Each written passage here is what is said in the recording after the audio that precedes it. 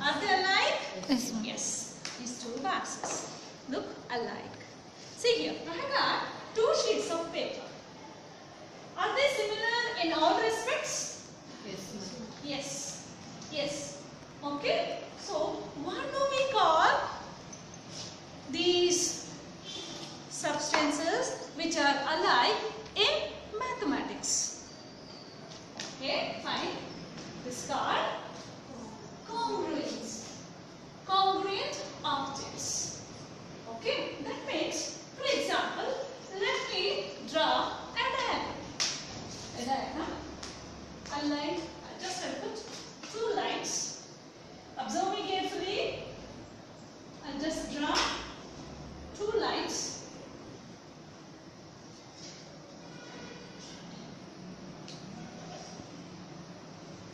Two lines. I'll just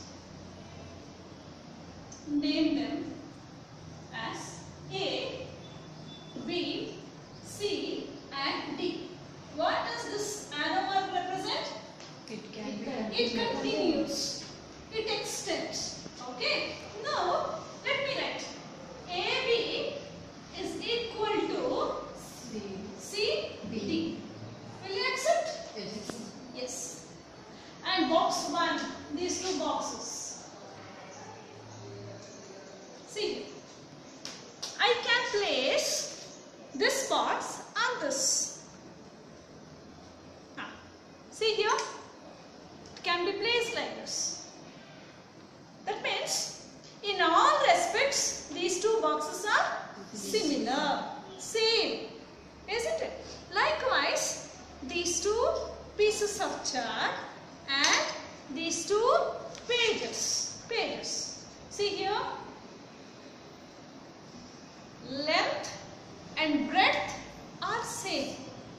Here too, length, breadth and size same, volume is same, isn't it? So in all these respects, all the parameters of these measures of these objects are same. Such objects are called congruent objects. Right? Understood? So congruency means what? An object. Objects Which have same possessing or having same size and shape. same Size. parameters.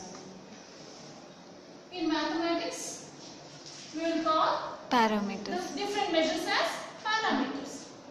Length, breadth, height. Okay? Thank you. Thank you.